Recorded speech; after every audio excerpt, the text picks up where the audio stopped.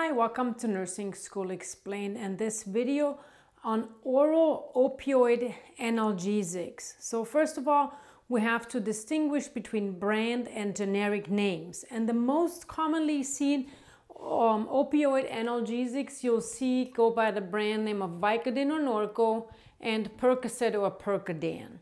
And so we have to know that Norco and Vicodin consist of two different medications. So the generic name for the opioid analgesics is hydrocodone, but it also contains acetaminophen, which is Tylenol.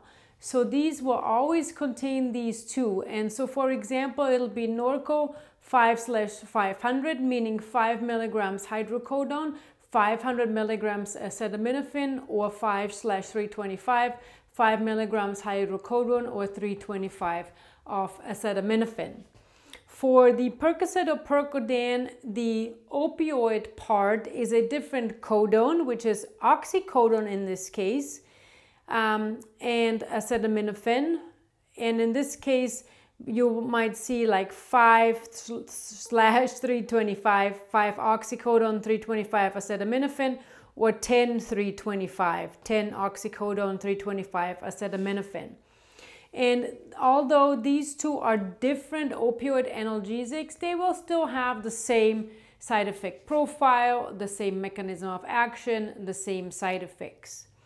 But we need to be aware that these brand names also contain acetaminophen, which is very important because acetaminophen, typically we can only give the patient a maximum of 4,000 milligrams per day. And where that really comes into play here is if the patient on their as needed, their PRN medication list, they have, let's say their MAR, their medication administration record for the PRN medications looks like this. Norco 5/500, 1 tablet Q4 to 6 hours, PRN pain 8 to 10 out of 10.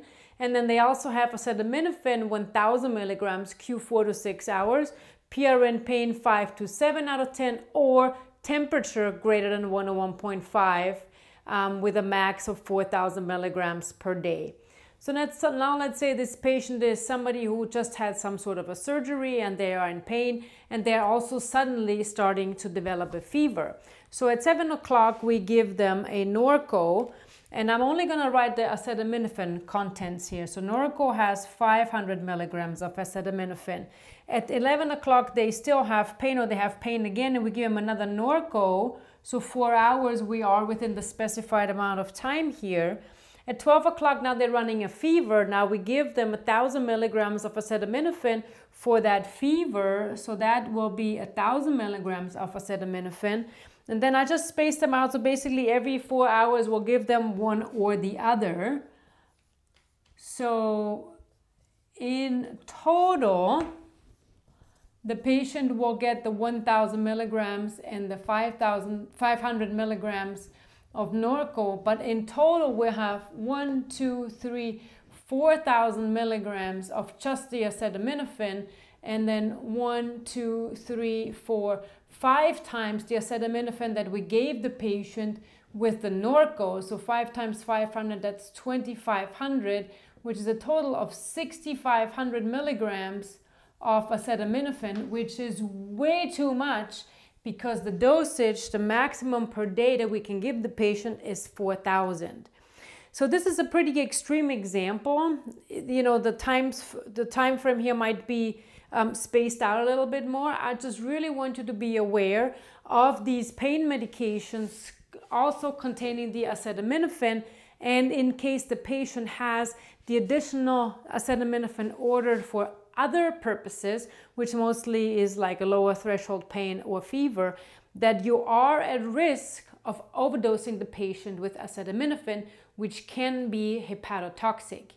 So make sure that you know what strength the Norco or the Percocet has in terms of the acetaminophen content, so that you know how to give the medication and calculate that maximum dosage, so that you're not by accident giving the patient too much Tylenol and now we have some problems to deal with. I hope this video helped you understand the oral opioid analgesics a little bit better. Also check out my other videos in the pharmacology playlist where I go a little bit more into the profile of the medications in terms of side effects, mechanism of action, and so forth. Thanks for watching.